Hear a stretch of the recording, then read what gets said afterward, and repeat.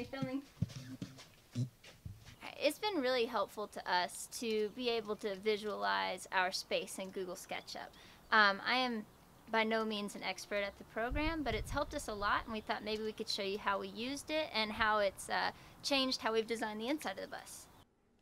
Hi guys, so I was just making some changes in Google Sketchup to our layout design and got to thinking every time I post one of these I get a lot of questions, so I thought it'd be maybe good to show a basic tutorial of how you can design your own Skoolie floor plan in here. Okay, so I'm opening Google Sketchup and I always get this question. This program is free, so I don't know if there's like some paid features that I'm missing out on, but it works fine for my purposes. When you open it up, you're gonna get this dude standing here, which is great for scale, but I don't think we need him. So I'm just gonna select him. I have my arrow tool, select him and hit delete. So the first thing you wanna do is take the measurements of the inside of your bus. Or if you don't have a bus yet, feel free to use our measurements and maybe you can decide if our size bus would be the right fit for you. So this is how I'm gonna start. I'm gonna click this rectangle and I'm just gonna draw any size shape here. Then I'm gonna click down here where it says dimensions and I'm gonna say 7 feet, 7 inches, comma, 24 feet, 10 inches, and hit enter. And there it is. That's how you start. That's the interior size of my bus all ready for me. Now, this little tool is a rotating tool. It changes the way you can look at it. So if you want to look at it from the top, you can just click and drag like that. The first time I made one of these models, I made the walls of the bus with the windows in it and everything, which can be really cool. If you want to be really precise, you can measure the height of the windows, exactly where the windows are, because that does kind of inform sometimes where you might want a piece of furniture to end or where you might want a wall to be. But over time, I kind of decided the walls got in my way. But I am going to show you how to do that. Again, rectangle tool is your friend. You just drag this on that line. And if you want to be precise about it, you have those dimensions down there. Same thing, you can just click and enter. So say I want to change the width of that, because right now it's saying that's an 8-inch wide wall. Say I want to change that to like, I don't know, 5 inch, not feet, inches, and hit enter. And you see that changed itself. Now here's the really cool part. This is the extrude tool. You click that tool and it highlights that surface of the rectangle you just made. And all you do is drag it up. Now you have a wall. Then if you want to do a window, you go back to the rectangle tool and where you want a window, you just draw it. Go back to the extrude tool, push it out until it turns speckled, and then that punches out a window. This is back to my revolve tool, and you can see that that's a hole all the way through the wall. Pretty simple stuff. One of the most important things in this program that I kind of ignored when I was first using it, and it caused me a lot of trouble down the road, is not grouping my items. If you don't group your items, when you want to go to make changes, it's a pain. So how do you group an item?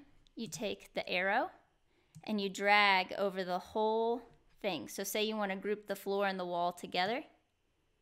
You select the whole thing by dragging, you right click, and you say make group. So now that's always together. I can move this whole thing now. All right, so next, say you want to design your own dresser. Again, you can just drag your shape. If you want, you can change the dimensions. Right now I have it at 2 feet. We'll pretend it's 3 feet. Hit enter, and that changed it. You use your extrude tool, drag it up. And if you want that to be a precise height, again, you can change the height you extruded it. So we'll say it's 3 feet again, enter. And you see that raised it up to exactly 3 feet. Now, say you wanted to pretend there's a drawer on there. I just draw a little rectangle, use the extrude tool, and pull it out slightly. So, you know, really basic. And you can make these line up if you want, but again, it's really important to group things. So now that you already have one grouped item, it makes things a little trickier, but it's still not hard.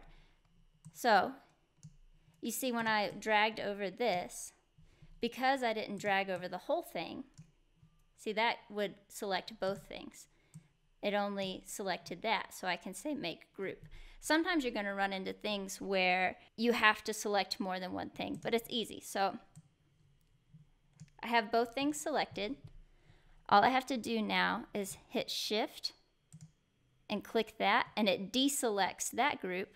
And now I'm only selected on these shapes. Right click, make group. And now this guide can move.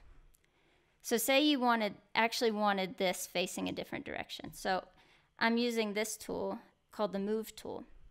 If you hover over it, you'll see this circle show up, and then you can just change the direction. You'll see that it's now going through the wall, which you probably don't want. You can just use that Move tool again and have it just like that. All right, say you wanted to, I'm going to put that back how it was. Say you wanted now to add some pizzazz to this guy. You want to add like a wood texture or something. So click it again, right click, edit group.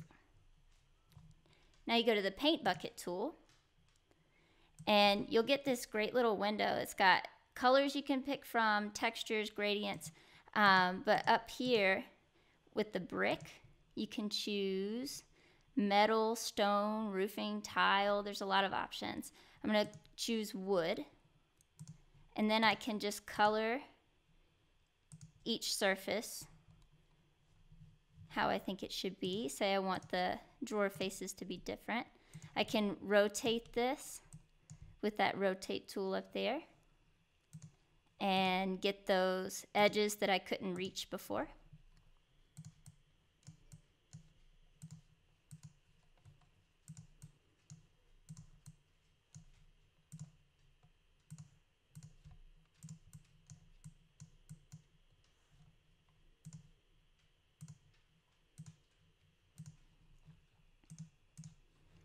Oh, and I just selected off of that to deselect that group.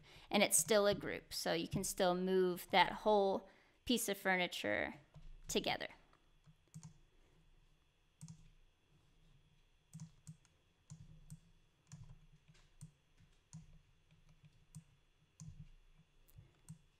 Okay, say now you wanted to make an interior wall to divide up, say, a bathroom or something. Same basic idea. Rectangle tool, draw it out. Extrude tool, pull it up. Select tool, the arrow. Select all that, right click, make group. Now I can right click, edit group, use the paint bucket, could do something funky. Water wall. You know, because everybody needs that in a bus.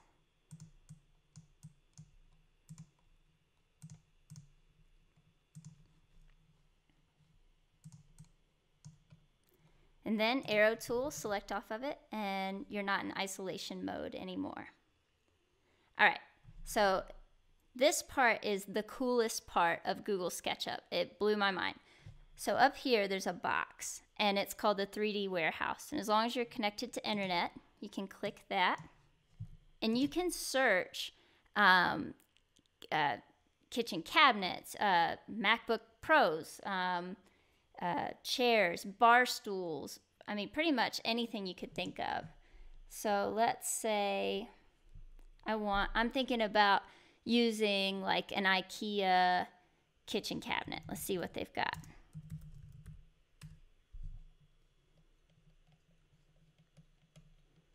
So So they have like full kitchen build outs, but that's a little fancier than what we need here. Okay, IKEA Olafstorp. Let's try that guy. All right, it's going to ask you, do you want to load it directly into your model? Click yes. And then you can just place that guy right in there. It's already grouped, which is great, so you can move it. Put it right next to our giant dresser we made.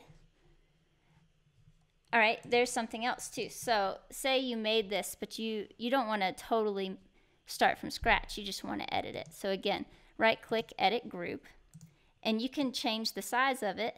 I know that looks weird. You can just push it back. You could use the rotate tool over here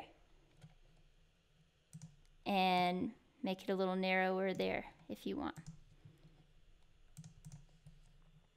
So yeah, like it's really not that hard. It's a lot of fun to play with actually, and you can get crazy with it. Like in that 3D warehouse, you can download a plate of breakfast food or something, or you can download people to put in there so you can get a sense of, you know, is there gonna be enough room for me to walk around? It's a really excellent program, and it's helped us a lot to visualize our space and feel confident in our build.